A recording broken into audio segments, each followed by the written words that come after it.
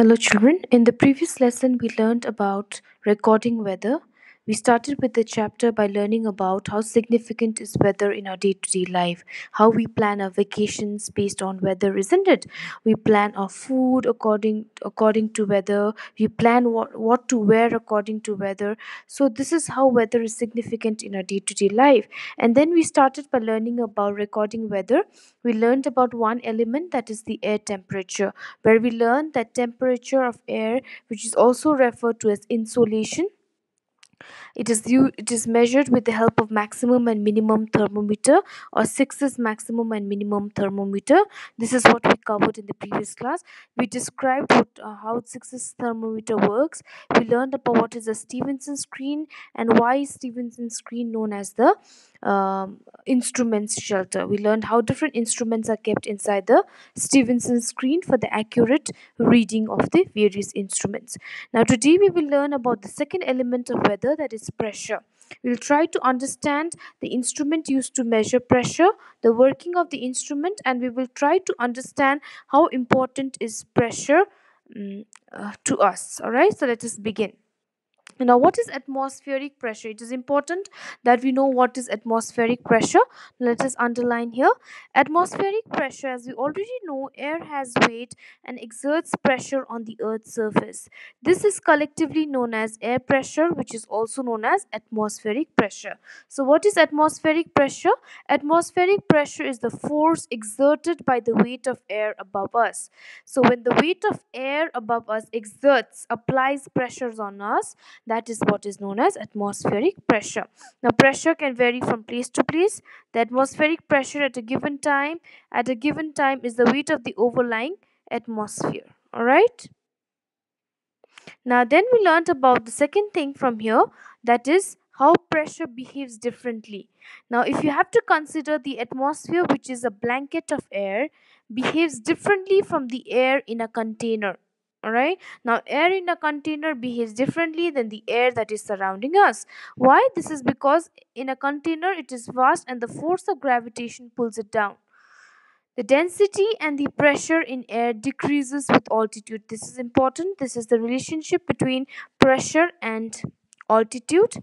The pressure decreases as we climb up. So higher you go up, what you'll notice that places will have low pressure. All right. Thus, air pressure varies from place to place and from time to time and is affected by temperature. Temperature also affects pressure. Altitude, the height, and even the Earth's rotation affects pressure. All right. Now, this picture here, that is figure 5.4, is trying to help us show how pressure is uniform in all direction unless an external force is applied on it. Now, if you look into this football, no external force is applied on it, so pressure is uniform, same in all direction in this football.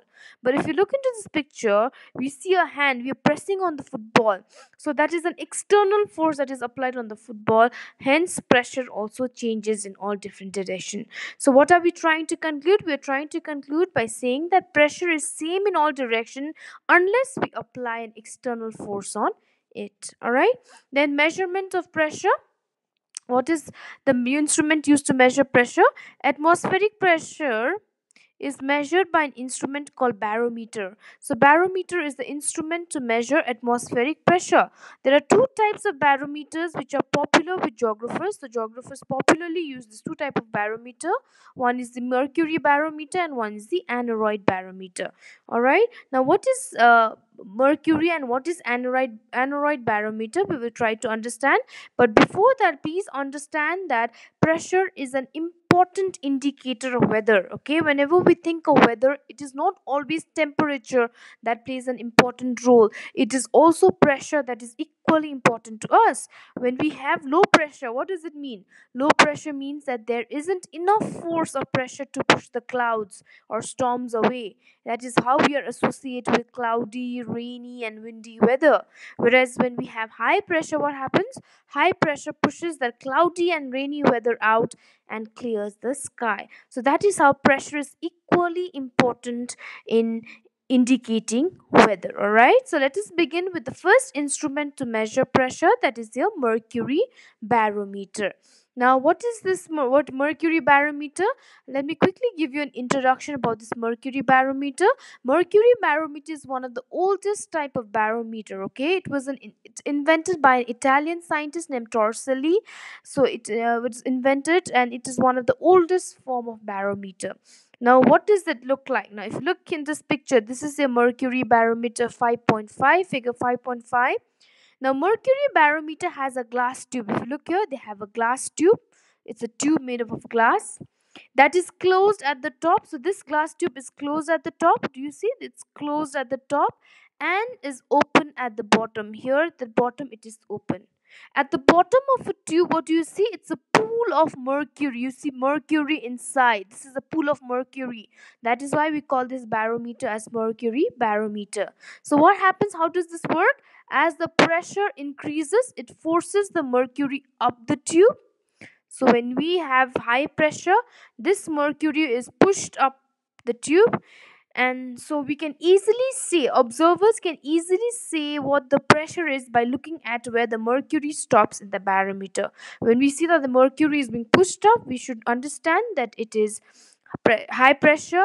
When the mercury is pulled down, we can understand that there is low pressure. All right, so mercury barometer, let us underline here, is not very portable as it is too big.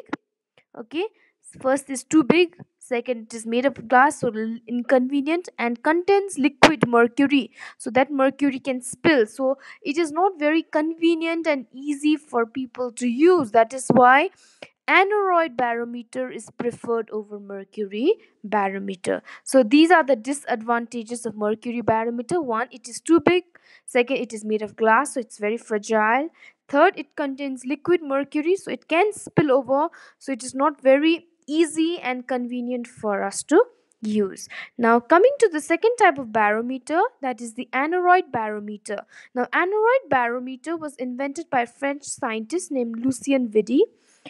Android barometer has a circular display. Now, if you look into the top, this is what is known as a circular display, like you have your watch which has a circular display. This has been replaced by mercury barometer because aneroid is convenient to use, it is cheaper to buy and easy to transport since it has no liquid that could spill. Okay, so those are the advantages of aneroid barometer: convenient, easier to use, cheaper to buy, and easy to transport since they have no liquid that could spill. Now, what is this aneroid barometer? Let's underline. Aneroid barometer is a very convenient to carry as it has no liquid in it.